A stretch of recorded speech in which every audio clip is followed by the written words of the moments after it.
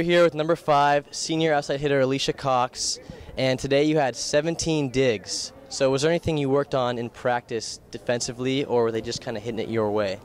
I definitely worked on it in practice. I've been playing a new position, and I'm usually playing middle back, which is totally different. Like the reaction time is different. So I've been working a lot in practice, working on my footwork, working on my position, and then basically just being ready for anything and running it down if I can, and just getting a touch on the ball and like being aggressive no matter what. We work a lot in practice to have the block and the defense work together, and when the block does a good job, it's really much easier for defense to see the ball, and if you're in the right place, it's really good work by the blockers. Coach, you played really well against Santa Clara. You took them to 5 games. They're a very strong team.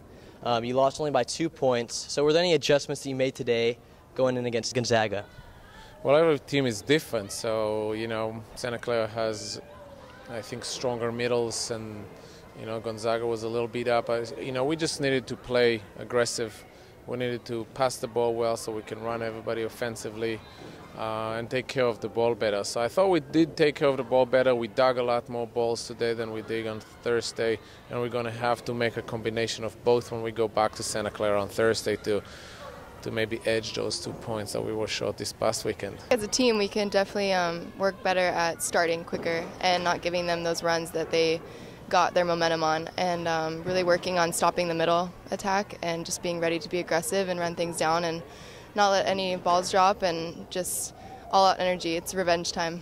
I think we did play together and played well, but if each one of us individually just does like one more good thing, one more support to a teammate or something like that, that can really help us, and that's what it came down to. I mean, those 2 points in the end, we can do better and go get them. And Coach, I know you're satisfied with the performance today, but against Santa Clara, they are a very good team. They beat USD and BYU. Were you satisfied with your performance then?